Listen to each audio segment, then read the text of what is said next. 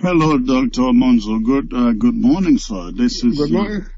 thank you. This is Chris. Chris Foreman. Yes. I can recognize the voice.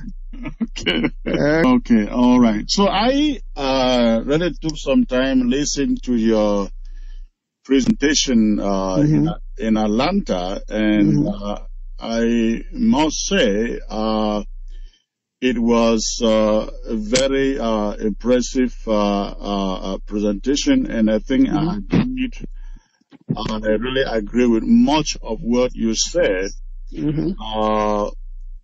Other than that, does the argument that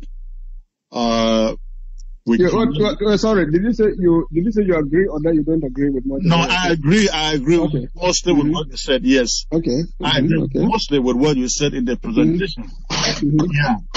Yeah. But the question is, on the grounds of what you presented, are you really saying we cannot get in? I mean, we should not go for independence because of that argument? Because I mean, we are a sovereign people. We have the right to self-determination like every other group. On the basis of your argument, are you saying that we cannot go for independence because we don't have a chance with the UN, or that we cannot go for independence at all? I don't know what the difference is, Chris, in substance. I suppose the bottom line is achieving independence, right? Correct. It's not what you want to do or don't want to do. It is what you can obtain. Right. And I'm saying that the way my reading of the situation as it is right now, and I laid out the grounds for that vision or for that perception, is that you are not going to be able to convince anybody in the international community to back us up in an internal negotiation of bringing an end to what the entire world recognizes to be one sovereign country. Okay. Now, in spite of our history, in spite of everything, you know that for the international community today, and when we say the international community, that is what? That is the United Nations when it comes to matters of recognizing independence of the states and all of that. So when you look at the evolution that led to the grant of self-government to us, getting us to join La République, as I argue in that address, right? It was in conformity with what the international community practiced at the time. Now, do you realistically think that you are going to go to New York and tell someone in the General Assembly, let's open this matter up again? You go and tell some people at the Security Council of the UN, let's open this matter up. You are going to go to a trusteeship council that does not even exist anymore and say, let's open this matter up.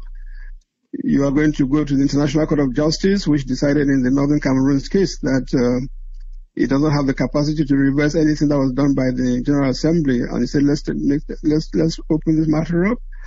So, Chris, for me, it's a matter of it's not what we want, it's not what we wish. If you ask me today whether my territory, Southern Cameroon, should be independent or not, what makes you think that I will not say instantly, let's be independent? But I'm looking in terms of what is feasible and what is not.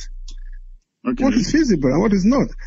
So these people who are saying that they are going to get us restore the independence of Southern Cameroon, my question to them has been, how do you propose to do that? How do you propose to do that? And there are just two avenues to this, to restoration of our independence. The two avenues. One is that you negotiate a return, this restoration. Now, whom are you going to negotiate with? That's the question. Exactly. So whom are you going to negotiate with? Do you think that you are going to call Mr. Biya around the table internally and say, look, Mr. Biya, let's sit down and work out the terms for the separation of these two territories that came together in 1961?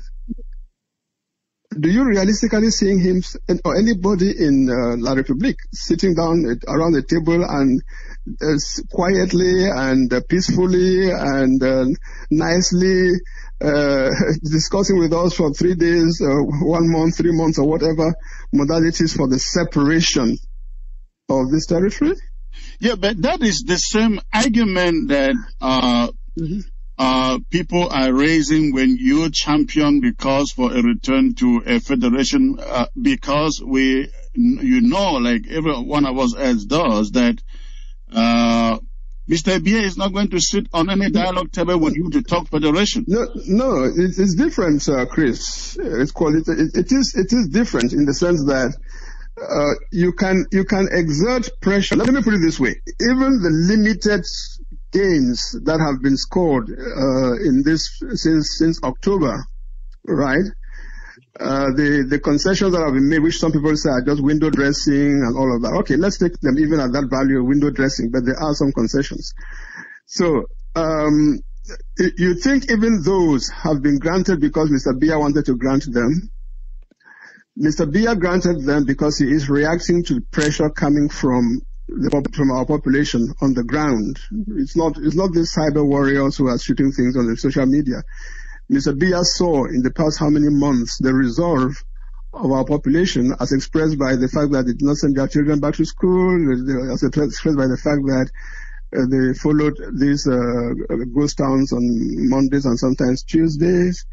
And we have internally, whether I appear on television or I write in newspapers, I have constantly referred to the fact that Biya has caved in, as it were, to the pressure coming from our people. Okay. Now, so he can make concessions, bowing to pressure coming from our people, but obviously for him, that cannot go as far as saying, let's break the country up. Okay? He can cow down to pressure and say, okay, you guys finally, I was not listening before, I didn't know what this thing was, I underestimated it, but now I understand.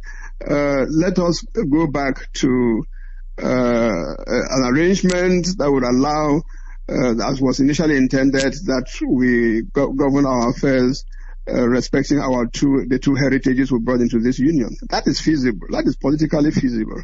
Well, it is, but nobody really thinks that can be achieved with the current regime going by its history. Because okay, let's say then. Okay, Chris, let us say then. Okay, let me consider you that. I don't believe that is so, because we are attributing to this regime a kind of incapacity to change.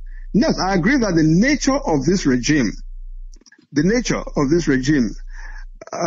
is such that, yes, they are slow to change because they simply do not have a culture of negotiating with citizens. They don't believe in that. But what I'm saying is that the events since last October have shown that in spite of that skin that they wear, it is possible to force them to behave differently and to look at things differently. And that we ought to be mobilizing our forces like one man to say, listen, you guys robbed us of the federation, the thing for which we joined. You robbed us of that in 1972. And as one man, we are going to put pressure on you to make sure that we bring it back. And my conviction is that is something that is negotiable, that is something that is obtainable by discussion, by dialogue. But you cannot, by negotiation or dialogue, expect to get separation or secession or restoration or whatever I want to call it from Mr. Biya.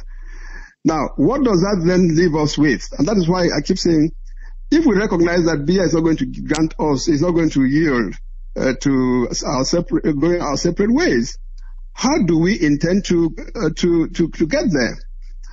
And that would take me to this other question, because you mentioned the impossibility of regaining our independence through the diplomatic way by the United Nations. Now, look at the Southern Sudans. The Southern Sudans, I really don't have a good history of what their relationship was with Sudan prior to independence. But in spite of that, they were able to fight their way and come out of the Sudan, and they have an independent country. You have just said that today. You have just said it, Chris. You have just said it.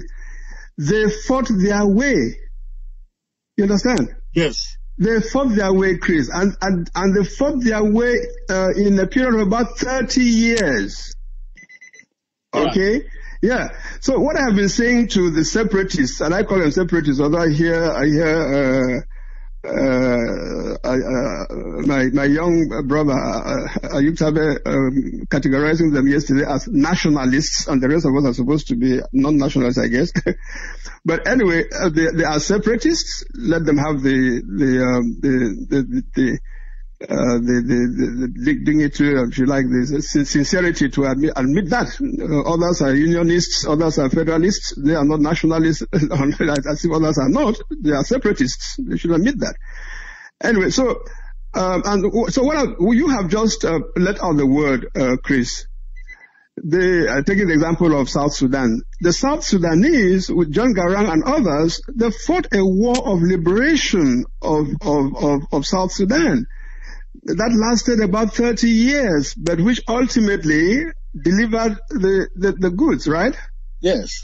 But it took that fighting, it took war for the international community to be able to say, oh no, all this devastation cannot continue. You guys have to declare a ceasefire. You guys must do this. And that's where the international community comes in, Chris. This is simple international practice. So is that what you meant when you wrote that it will take war for the Southern Cameroons to get independence? Because you wrote that in the initial statement that you sent out that provoked a lot of... I did, and that is what that's what I mean. I said it will take war, and don't take my word for it. In fact, I dare those who, instead of pillaring me and throwing insults at me, the best way for them to prove me wrong, Chris, is to deliver us that independence without war. Let them deliver it to you, and let me see how it will happen. Okay, so if on the other hand, they recognize today, in the face of the reality which they're trying to run away from now, but if eventually they realize that, indeed, Simon Munzu has been saying that we cannot get independence by diplomatic channels, they're talking about preventive diplomacy, blah, blah, blah, and so now we recognize that it can only be by war, then they should tell our people. John Garang and others told the people of Southern Sudan, we are going to fight the war of liberation for you now. You guys get ready. Okay, so they should have the guts in that sense to say today, listen, we know Mr. Biya cannot negotiate with us. We know that the international community would not, we cannot get independence by diplomacy. So what avenue is left is war. And let them have the courage to tell our people. Don't you think they are saying that one way or other when they say, hey, we have all options on the table? Yeah, but why put it in those terms, Chris? We've gotten to the point where they can't say all options on the table. What are the all options? Especially when you see, remember that I got all this stinging from Tassan and others. If you read my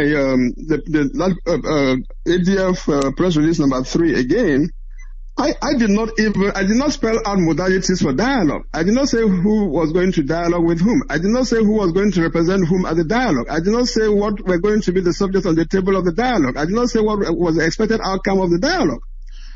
All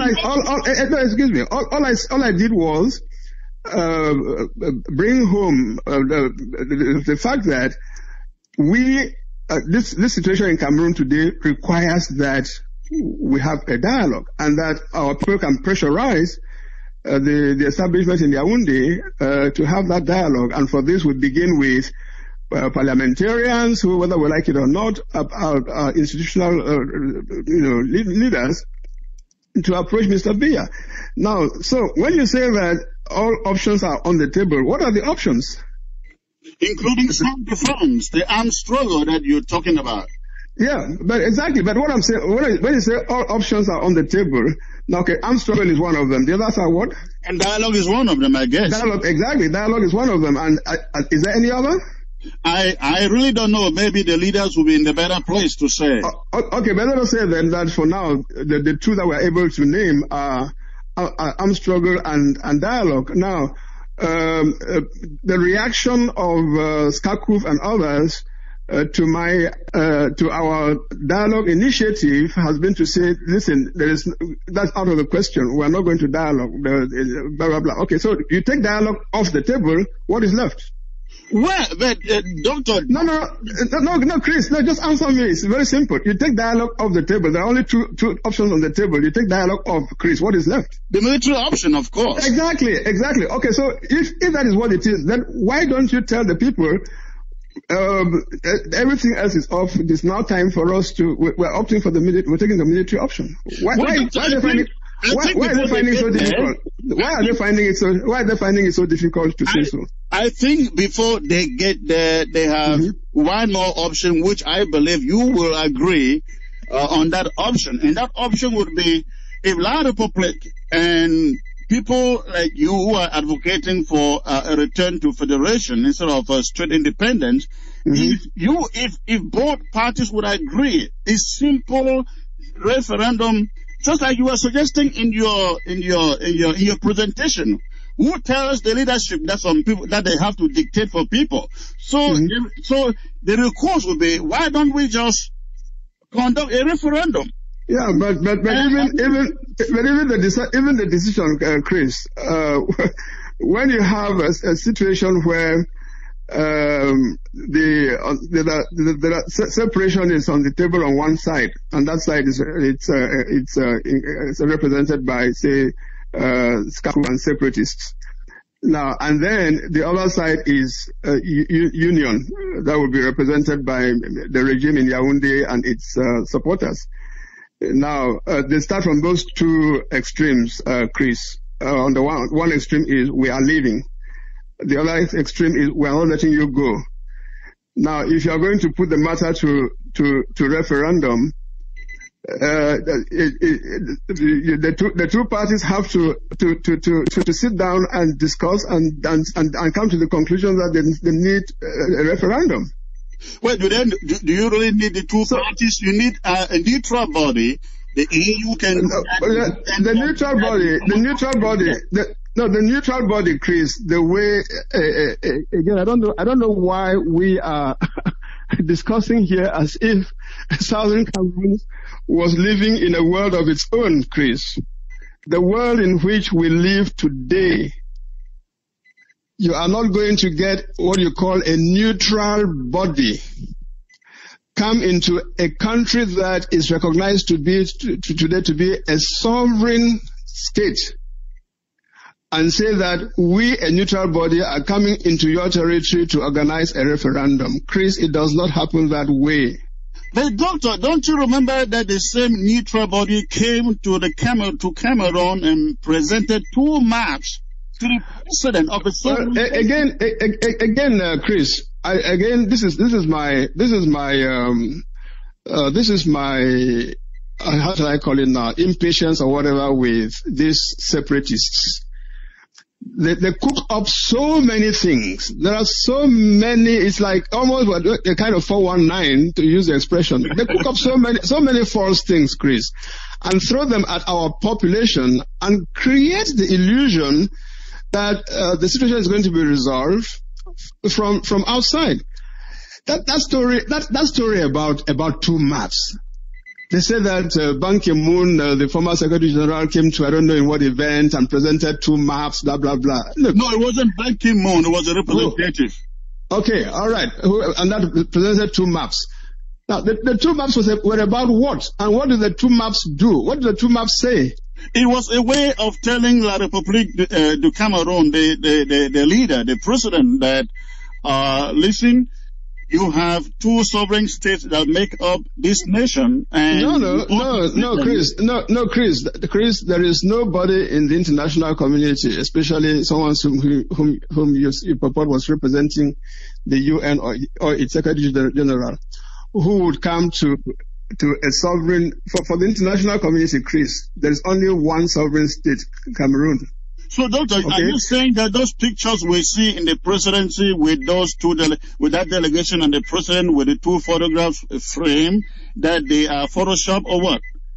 Well, I don't know. I don't even know what you are referring to. I've never seen them. I've read about them. I've never seen them. So I don't even know.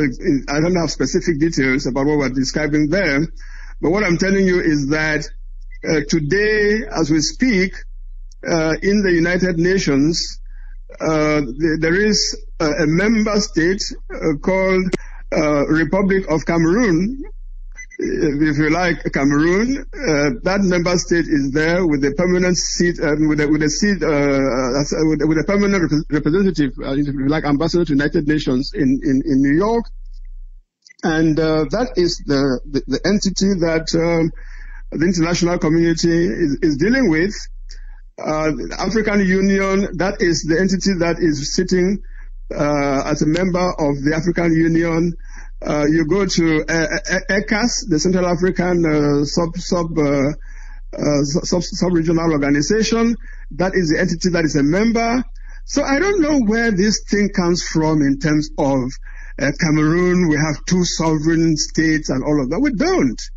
So, Doctor, listening to you, you don't appear to give the independent movement a chance. So, if I may ask, this is hypothetical. What would you do? What would you request to?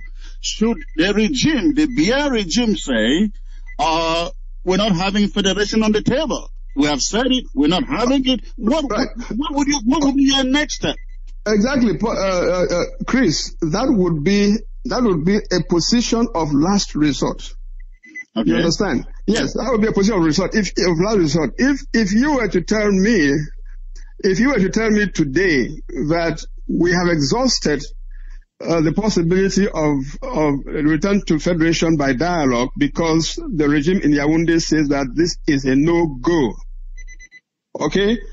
Then at that point, you are put in a situation where the choice is between remaining dominated and marginalized in the present country forever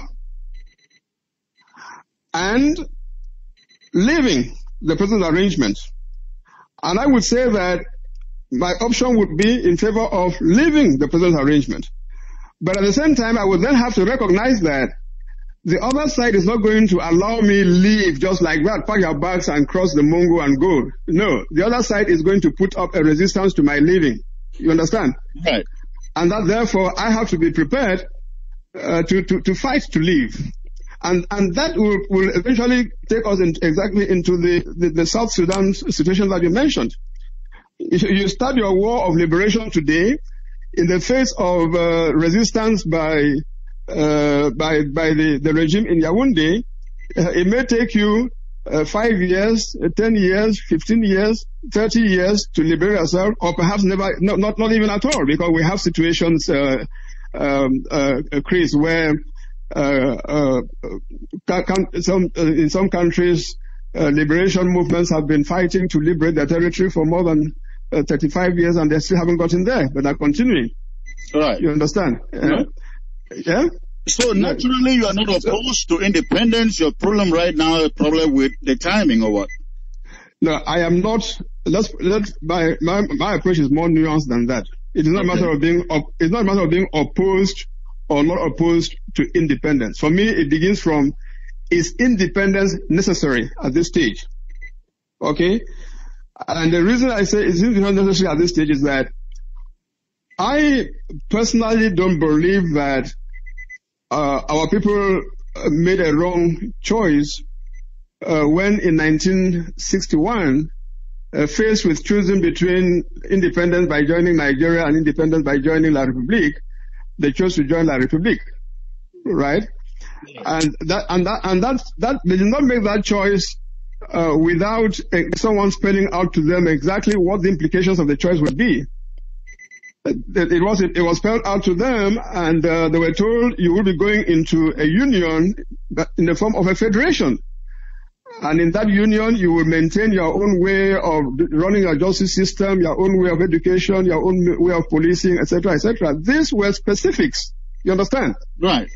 So where the thing broke, and if that had continued, if that had been respected, then I would be quite happy to be in a country today where you have two systems of education, two systems of justice, and citizens are able to choose whether they send their children to school in one system or the other.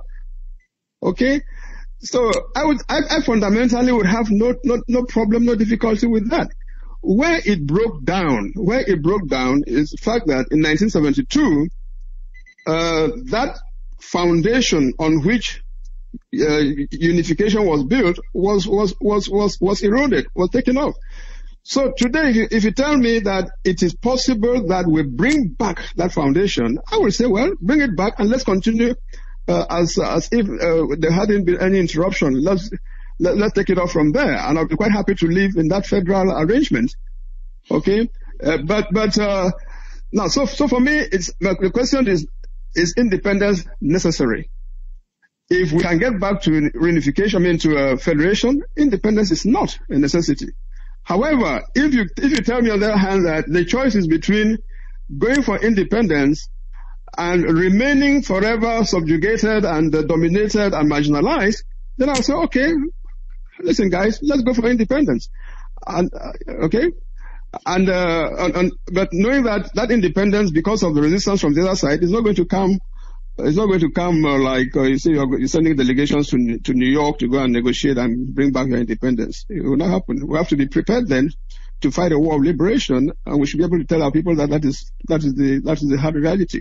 Well, most of the people, especially back home and of course in the diaspora, would say, of course, we have arrived at a point where we have to start seeking this independence because, Doctor, you have been in the middle of this from the late 80s up to today, and you know how many times that we protested, we had conferences, you heard the tripartite in Yaoundé, and you championed the cause for a return to the system that best satisfy our people. I mean, from 1991, we are in 2017, and nothing that you laid out the tripartite was has been implemented. Now, let's fast track to today. The lawyers started the strike. Teachers came in. They made petitions. They asked for reforms. And instead of giving them those things, they have given them an airport in Bamenda that doesn't function, that will not work. They've created a bilingualism commission that is, whoever knows what that means. And above all, they have now said, there is no federation on the table. We're not entertaining anything federation. So, people who are going in for independence are like, we have come to the end. When they say there is no federation on the table, we cannot discuss it. It means we have no option than to resort to asking for our full autonomy. Don't you see that it is the right time to do so? Well, I think the picture that you paint there, it's something of a caricature. Because you see, we don't seem to want to realize that even in Cameroon with this dictatorial regime, things are moving, things are changing, circumstances are changing. There is a responsiveness to national opinion, which has been slow in Cameroon because of this, as I say, this culture of dictatorship. But even that regime is beginning to recognize that we are no longer in the day where you'll have that full-blooded dictatorship and get away with it. But they haven't done anything that proves they cannot say they haven't done anything. You cannot say they haven't done anything. They have done things which they thought would be enough to, as in the past, simply let out a bit of the steam while they actually leave the pot to continue to boil. But the resistance that they have met on the ground, it shows them that is not sufficient these days anymore. Well, but the thing harbors around let's forget about federation or independent. The things harbor around the initial demands of the teachers and the lawyers. If they can just fulfill those demands without we even talking about federation, do you think we would be here today? Now, if they fulfilled those demands from the beginning, we wouldn't have been here today. Right, and if they did it today, but yeah, they didn't. They wouldn't have been here today. But again, I'm reminding you that you are dealing with a regime that thought that it is not that thinks that it is condescending for a government to negotiate with its citizenry. Okay. And episode after episode, they adopted that high-handed method, and it worked. But this time, it isn't working. And why isn't it working? It's not because some people are threatening secession from abroad. It is not because some people are forming an interim government. It is not because... No, it is not working because the population inside Cameroon has decided to resist. And if we can organize that population... Because, by the way... It has resisted, the population has resisted without leadership. Without leadership. I don't think it is, I don't think that's a right statement to make, because the resistance has had leadership. I mean, if you say they don't have leadership, what are the Agbobalas, Fontaine-Neba, Tassangs, Bob Gas of the world? I mean, Chris, where do you have leadership? Where do you have absentee leadership in a mass movement? I'm not saying that at the inception of this struggle there weren't leaders. I'm not saying that. I'm not saying leaders. I think even now there are leaders, especially with the formation of this interim arrangement. Yeah, but people are listening to them. I mean, you're trying to say there's no leadership. It's like trying to legitimate what they are trying to do. Of course, we know everything is temporary, right? Well, everything is temporary, but again, what I'm saying is that. On the ground inside Cameroon, the population has been following this ghost town calls. They've been following the calls to continue to boycott schools and so on and so forth. Okay, and we can go beyond that, and if you like, organize them more in terms of the resistance. And the sheer weight of that resistance would be enough to bring Mr. Biya, who initially may be arrogant and insensitive and all of that. When he finds that the people really mean business, he will be forced to come around the table and negotiate and dialogue. All right, now let's talk about let's talk about the ADF. How far have you gone in the preparations towards this conference? I want you to understand that the approach of the Anglophone Dialogue Forum, which, by the way, we start every of our press releases, and so far we've had just 3. But if you look at our press releases, every one of those press releases begins by saying what the ADF is. Right. And we have said that the ADF is a network of Anglophone Cameroonian individuals and organizations who are committed to finding a lasting solution to the Anglophone problem through a frank and comprehensive national dialogue. Okay? Yes. Now, and the thing is, it's open, and that anyone can join in. It's a network of people and organizations and so on. And we started by floating the idea, because we fundamentally believe that a dialogue is necessary and that a dialogue is possible to give us the way forward in this matter. So we're in early stages. We're in early stages, the concept is picking ground, and we believe that there has to be a national dialogue.